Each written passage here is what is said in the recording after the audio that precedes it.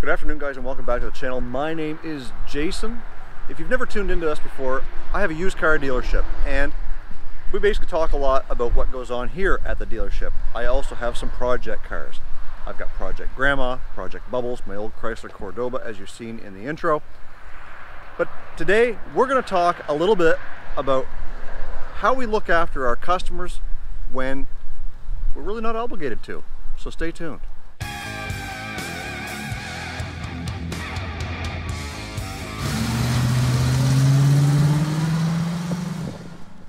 So there are three vehicles on our lot, or on the premises here right now, that are vehicles we took back from our customers because they had issues with them.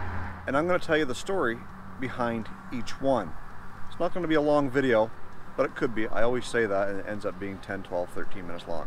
Anyways, starting with the 2010 Mazda Tribute behind me. You guys all know the story on that. If you're new to the channel, we sold the vehicle to the customer. They ended up having some issues with it. We come to find out, long story short, it had burnt pistons. So we took it on trade from the customer, gave him almost as much for it as we could to try and make sure that we could salvage the deal. He's driving a 2016 Elantra now. We've got the car back, it's all fixed, it's ready to roll. Normally, any other car dealer, knowing there's an issue with the car, would not take a car back, and we did because, well, we wanted to salvage that relationship with the customer, and he is back with us, and he's happy. We look after these guys. We try and make sure that we can build the relationship and keep them coming back. You guys have probably seen this GMC Canyon sitting on our lot, or sitting back here, for quite a while. Well, the customer had it in for repairs several times. They bought this back in the spring, and yes, we did sell it as is. But when they were experiencing enough problems with it that they were so unhappy with it that they just wanted to leave it here until whatever, I could sense that the customer was very unhappy, not so much with me, but just with the vehicle, understanding that, you know, we can't control everything that happens to them. We do our best and we try and sell them and make sure that they're going out of here problem-free. Well, this one had a few more issues than anticipated. We are going to get them fixed up, but at the end of the day, I offered to take it back, got them into a newer, more reliable vehicle. When we sell a vehicle as is, we don't have to do anything. When there is an issue, we could just say, I'm sorry, you bought it as is, there's the door. We don't. We try and look after the customer when it comes to doing any repairs. If we have to, we will discount the labor rate, we'll discount the parts a little bit. We'll also try and do our very best to accommodate them in a timely fashion. In this particular case, the family had a tragedy, and it was something that they weren't used to dealing with, having to deal with the problems with this truck, and well, they've been good customers. They've bought several vehicles from us in the past, so again, we're going to look after them. We didn't have to, but we did. And so anyways, the customer now is driving the 2012 Chrysler 200, the silver one that we had here in the lot a little while ago, and they're much happier with that now, as they can drive it trouble-free. It's not giving them little issues that this one. Now this is a 2009, and it has over 220,000 kilometers. It was just giving some issues that which we think is the fuel pump, and we will be replacing that, and hopefully that will fix the issues that they were having. And at the end of the day, they too are happy. Another vehicle that had been sitting on the lot, and you've probably seen it in other videos, is the 2002 Honda CR-V. Way back in the spring, I had posted a video that we had sold it, and I said I wasn't taking a dime less than what we were asking for it, simply because although it had high mileage, it was in really, really good condition. Again, we sold that vehicle as is because it had over 300,000 kilometers, but at the end of the day, the customer didn't have it 2.5 weeks, and we felt like the head gasket go bad. So again, we didn't have to do anything for that customer, but we offered to give them exactly what they paid for it.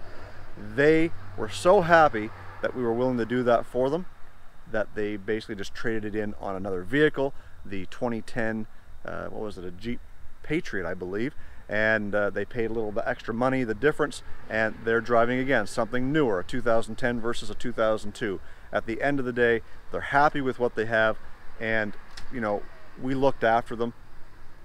I keep saying this, we didn't have to do anything, but we did. So right now we've got that CRV in the shop doing the head gasket on it. Let's go in and see what Tim is up to.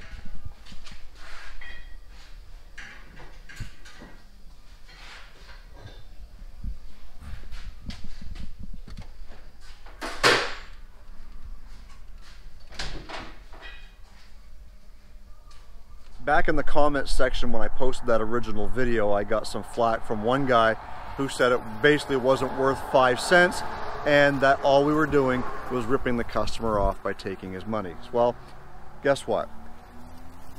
He was half right. We sold an older vehicle, it ended up having an issue, but guess what? We looked after it, guys. We're not going to leave people hanging high and dry when it comes to our reputation. We want to do what's right, what's fair. It doesn't always have to be by the book. So I hope you guys learned a little bit about who we really are and what we're really willing to do for our customers, because at the end of the day, they are what keeps us in business. So we did pick up this 2013 Hyundai Elantra Coupe. It's only got 130,000 kilometers on it, really good shape. Nice red, retail red. Junior's getting it all cleaned up for the lot for the weekend. And it is the identical match to the 2013 Hyundai Elantra Coupe we've got sitting up front, except for it's an automatic. And as we all know, automatics appeal to a much broader range of customers, especially with the younger generation. And on that note, guys, we are back here at the house. It is Sunday evening and I'm getting ready to end out this video so that I can go inside and get it edited. We just finished up a live stream here, and I told you guys all about some of the plans that's going to be happening with the old Mopar, and there is a dyno test day coming up on Saturday. So I'm going to be there, I'll have my cameras, and we'll make sure that we get everything there for you guys. Thursday evening's live stream is going to be on my channel, not on Straight Six Fans, but it's going to be just me. We planned out this date, we set it up, and something at the last minute came up with Grant that he cannot make it, so I am looking for a guest host. I may be reaching out to you, so if you see me knocking on your door, please come running. We're going to get season 2.1 started off on the right foot. We're going to get things started at 7 o'clock Central, 8 o'clock Eastern, 9 local time, and we're going to talk a lot about car stuff, about some upcoming episodes, and the future of both Old Car Auto Guy and Straight Six Fan. Guys, stay focused on the windshield, not the rearview mirror. I love you guys. God bless. Let's do it again real soon.